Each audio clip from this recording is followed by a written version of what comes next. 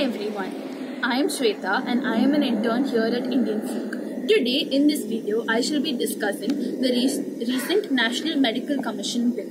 Before going into the details regarding this bill, I would like to begin with the history of the Indian Medical Council. Medical education and medical practice in India has been regulated by the Indian Medical Council since 1930s. So this Indian Medical Council was constituted with four important aims. First is to monitor all educational institutions that provided for undergraduate and postgraduate medical education. Second is provision of accreditation to colleges that provided education in medical sciences. Thirdly, to actually give approval for various degrees, medical degrees earned from foreign institutions and other UGC approved universities.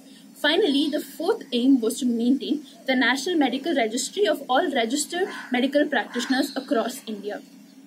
So this council was the major body at the All India level that regulated medical education in the entire country. However, this particular board was actually closed called off in the year 2010 following allegations of scandals against the top administrators of this council.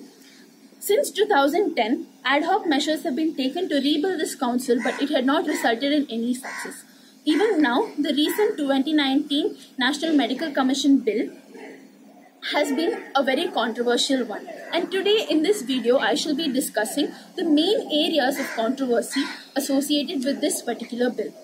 The first provision is associated with community health givers or community healthcare workers. So these are individuals who have some background in medical sciences, and this bill states that these individuals may be actually given the permit or the license to operate in mid-level medical care, especially in preventative medicine.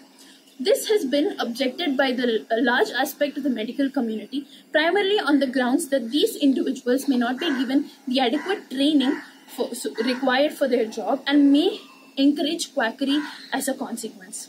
So this is of serious concern not just to the medical fraternity but to us as the public. The central government, on the other hand, is defending this particular move on the ground that India is having a poor doctor-to-patient ratio and the need for increasing the number of workers becomes important in order to meet certain deadlines and also to provide healthcare to people. The second area of contestation is with regard to the NEET examination, National Eligibility Cum Entrance Test, for postgraduate medical courses and replacing with the NEXT or the National Exit Test, which would be a test that is taken in the final year of medical education in undergraduate level and would act as a way for licensing and also entry into postgraduate courses. This is again being objected by the medical fraternity. The third and most controversial issue is with regard to the democracy and appointment of members to the National Medical Commission. So only 5 of these members are to be democratically selected, while 20 members may be appointed by the government. So this is also coming under scrutiny because of the fact that medical professionals and practitioners believe that today many of they may not appoint individuals from the medical fraternity and would in a way challenge the democracy of this particular institution. This again remains a crucial issue for the medical fraternity. Given all these controversial issues involved in this particular bill, the medical fraternity today is of the opinion that they might be forced to take extreme measures in order to protest this.